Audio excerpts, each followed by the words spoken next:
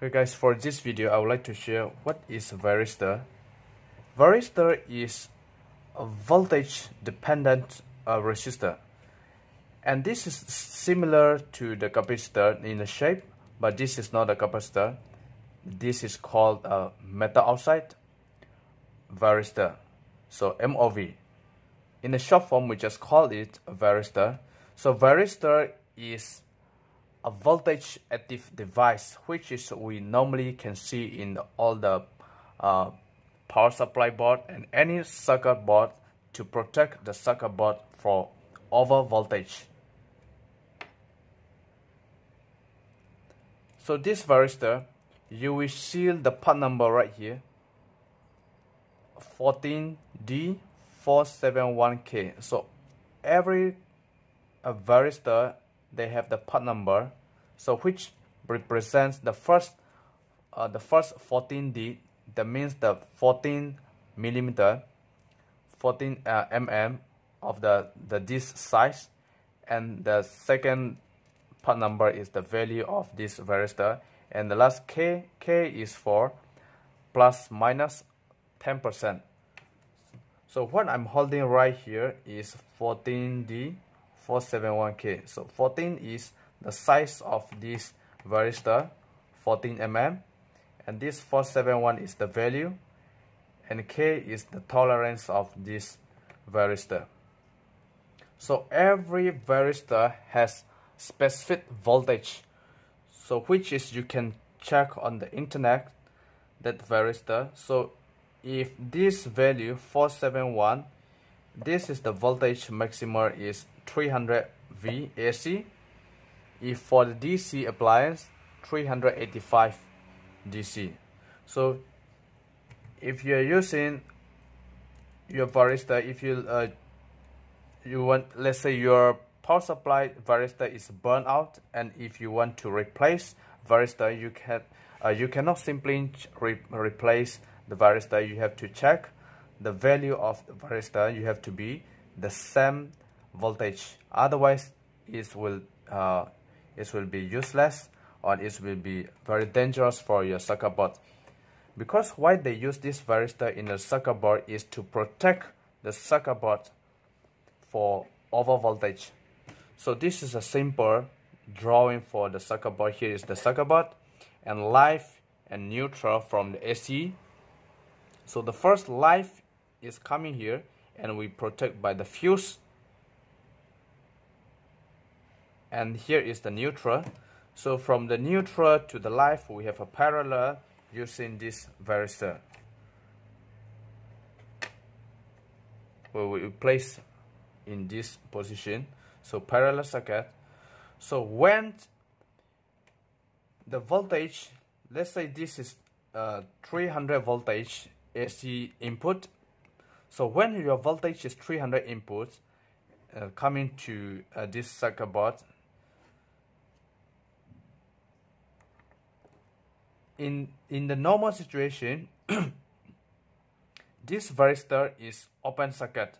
So all the times the voltage, they will directly go through to the circuit board. The power directly comes from the fuse, pass through to the fuse, and direct goes to the circuit board. So from this varistor, there is no voltage flowing, there is no current flowing from the first pin to the second pin, because this is function as the open circuit. But when the voltage is over to 300 voltage above, which means the specific voltage for this varistor is already over, so in that case, so the voltage will go through to this varistor, and the current will go through to this varistor, and the varistor will be hit, and in that case the fuse will be blown. So in the time your circuit board is safe, the circuit board will be protected. So that is how they use a varistor in the circuit board. So how to check this varistor with a multimeter? I'm holding here is analog multimeter. Just check for connectivity.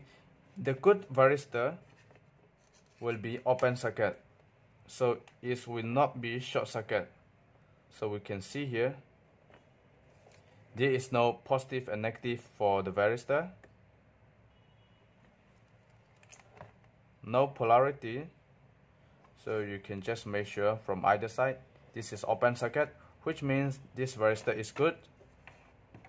I take another one.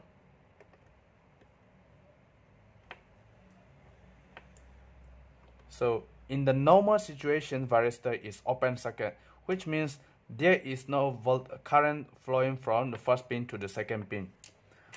I have a few sizes here. It's all, there is no connectivity, which means all is the open circuit. The good condition of varistor have to be open circuit, but here I have is already damaged. This is the bad varistor, already damaged, already burned. So if you check,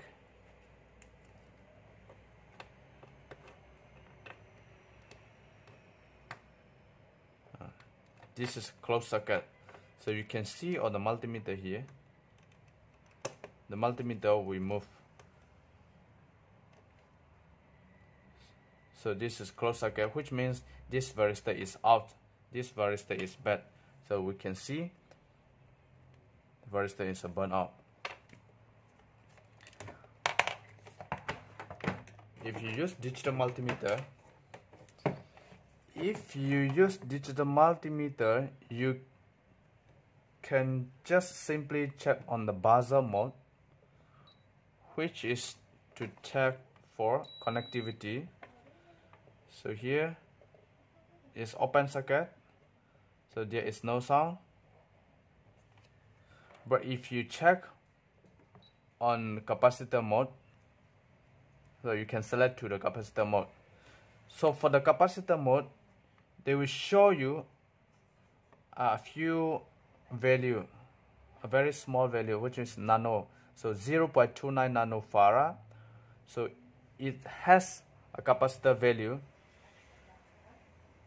but once you use the digital multimeter for testing the capacitor value, it will show you the capacitor value, but it will be very constant.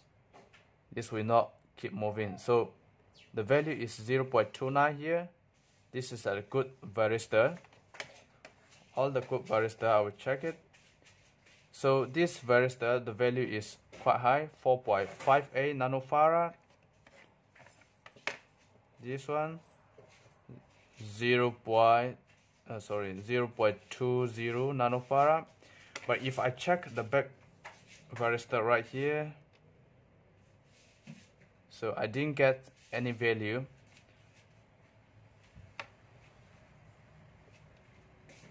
There is no capacitor value in this varistor because this varistor is already damaged. So there is two ways that you can identify your varistor is good or bad. You can use capacitor multimeter. It will show you a small value of the capacitor value. If the bad varistor, it will show you the value will be keep changing or keep moving, or there is totally no value at all, just like here. So there is no value at all, which means already spoiled.